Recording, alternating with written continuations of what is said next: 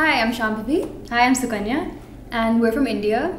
We're international students at from Beloit India. College. Oh, at Beloit College. My family was like, okay, you got into so many colleges. They have names that we know of. Why are you choosing this tiny college in a tiny town in the middle of nowhere?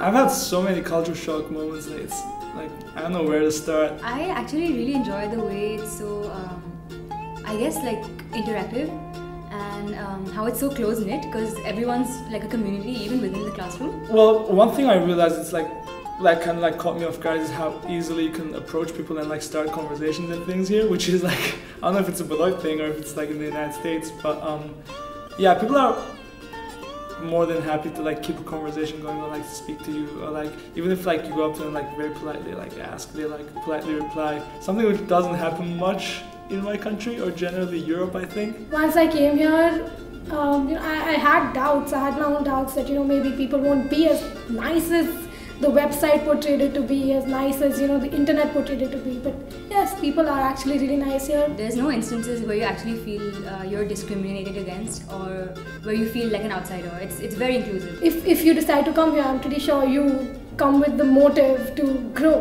This place gives you a lot of opportunities to grow, and I can see that I've grown in a lot of ways because of the people I've met, because of the things I've seen. Like unlike other liberal arts colleges, it's more accepting in a way to different students and their different needs. I guess the whole point of what most of the people say here at Beloit is that we want to make you safe, but we don't want to make you comfortable, because that's what this college motivates you to do. It motivates you to go out of your comfort zone and explore things you haven't done.